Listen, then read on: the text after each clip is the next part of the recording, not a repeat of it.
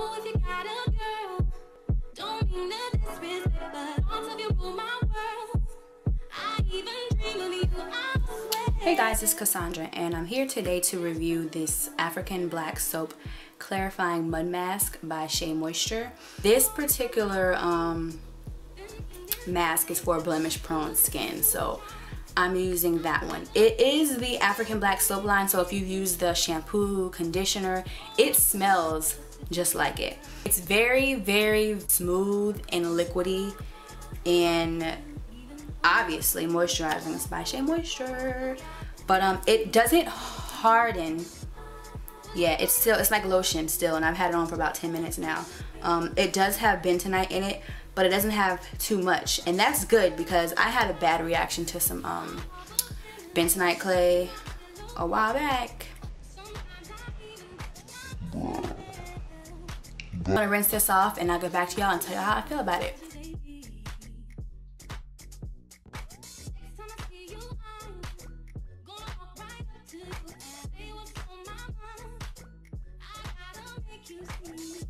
So I know y'all saw this shirt in my other video, but I had to get back up here and talk about this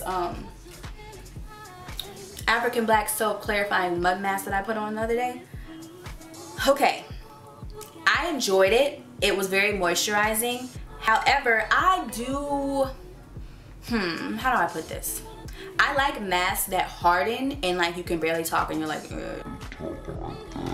because you can't move your face. I like masks like that. This mask does not do that. Not saying that this is a bad mask, because there's plenty of people who probably don't want a hard mask. Like I would still use this, but if you're looking for something that that hardens on your face, this doesn't do it. There's a lot in here, like there's still some left over, and I put a lot on my face the other day. So I noticed that where I didn't have a lot versus where I kind of like caked it on or piled it on or lathered it on rather, it's thinner, it dried faster, which I thought, oh, it might harden up. It didn't harden up. It kind of like looked a little scaly, like a little flake kind of. It didn't flake off or anything, but I noticed that the less you put, you know, obviously the quicker it's going to dry. But it does not harden like any of those masks. But I did enjoy the mask. It washed off fairly easy. I just used my fingers in warm water. Again, I purchased this for 2 for $5 at Walmart. This is the other one that I purchased, the Raw Shea Butter Hydrating Mud Mask.